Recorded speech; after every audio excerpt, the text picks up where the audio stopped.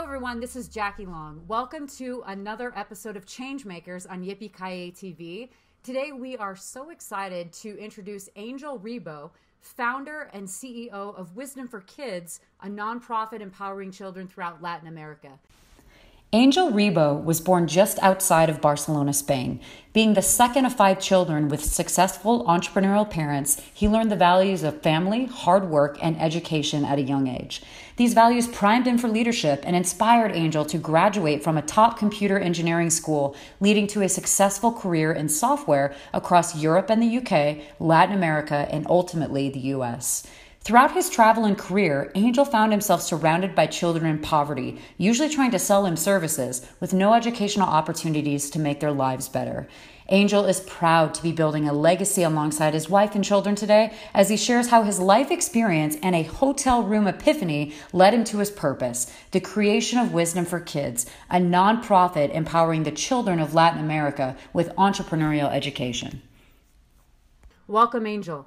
Thank you. Thank you for having me here, Jacqueline. Yes, absolutely. We are so excited to have you.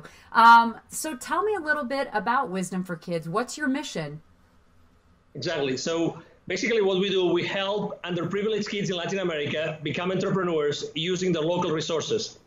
I love that. So the research I've done on you would lead to the fact that you have a pretty big vision for this. Can you tell me a little bit about that? Oh, yes, absolutely. Actually, well, first of all, throughout my life, I had been surrounded by teachers. My mom is a teacher. I have several relatives which are teachers. Second, I have had different defining moments in my life in which I moved from. Originally, I was born in Lleida, a city close to Barcelona in Spain. And I've been moving from, Spain to the UK and then to Latin America. And throughout all those years in Latin America, 14 years in Latin America, actually was all the time being surrounded by these let's say, very, very young kids that were offering me all sorts of services. I was working for a multinational software company, and I would go to all those manufacturing companies that were in suburban and rural areas. And all the time, when I was, going to those places or coming back from those places, I was surrounded by those kids. So, eventually I knew that, something had to be done to help those kids in Latin America. Okay, so that experience then led to the launch of Wisdom for Kids? Well, that's a good question. To be very honest, it was actually a very, very intense spiritual experience, which led me to decide to found Wisdom for Kids. It was in 2015. I was working for a multinational company. It was in a business trip in Mexico City. I was in my room. It was like 7:30, 8 a.m. in the morning, and I was having a shower. And for no reason, I suddenly I cannot put it in another way. I suddenly started to cry. And all those thoughts of things I had been doing throughout my entire life got together like the pieces of a puzzle. And I understood that what I had to do in my life was actually to help the underprivileged kids to have a better future that would impact the entire society of Latin America that they have and I carry so much onto my heart. Well, good for you. That's really great to hear. That's a profound realization. So can you give us an example of maybe a specific child that you've helped, or perhaps a family with the great work that you've been doing? If I had to highlight probably one of the experiences is those kids have never meditated, never in their entire lives. And actually one of the things we did with them, we do with them is actually we have them meditate, and we start reinforcing all those positive thoughts. And when the meditation stops, everyone says, wow, where have we been?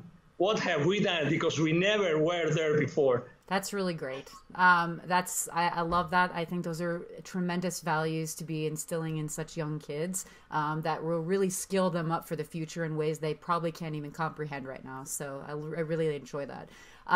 What are your long-term and short-term goals then for the organization?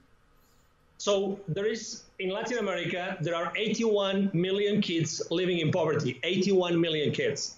To put that into perspective, it's 45% of the entire children population in the continent. So this is, almost, of every 2 kids, 1 is poor. So what we really want to do, in 3 years, we would like to reach out to 810,000 kids. So 10% of those kids. And we can do that throughout our network of volunteers. which actually does that. So we train them, we help them learn how they have to deliver those workshops, and they start delivering those workshops on a weekly or monthly basis. So that's the number one goal we have. Okay, those are big goals. Also understanding the work that you do and just listening to you more, you have such a focus on the entrepreneurial side of your programs and the education that you provide the kids. Everyone has a different viewpoint in education and has a different approach. Why are you so focused on this entrepreneurial program? Because I think that guarantees the future of all those kids. If we consider, again, it's 45%. It's half of the population. So if we want to give those kids a much better chance, we have to give them the tools so that they can develop their own ideas. They can develop their creativity in a way that can become a business. So we teach the kids that, they can be entrepreneurs still having a job. Every single job is good. Entrepreneurship doesn't mean only having and founding your own venture. It also means that you can be on your job and you can be entrepreneurial and you can be creating much more value for the position that you are actually working on. So, but again, we think that that's the best way to give them a much better chance for the future.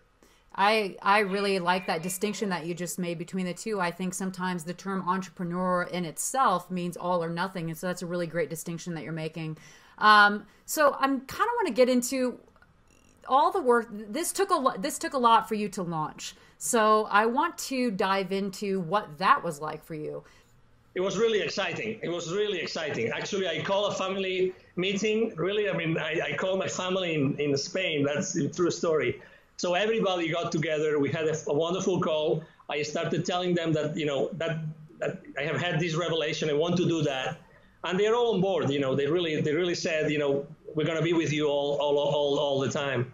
And then after that, I said, okay, so that has to become a reality. So I started contacting first one person in Mexico that I thought, he's extremely smart, someone that, would be able to really bring a lot of value to this idea.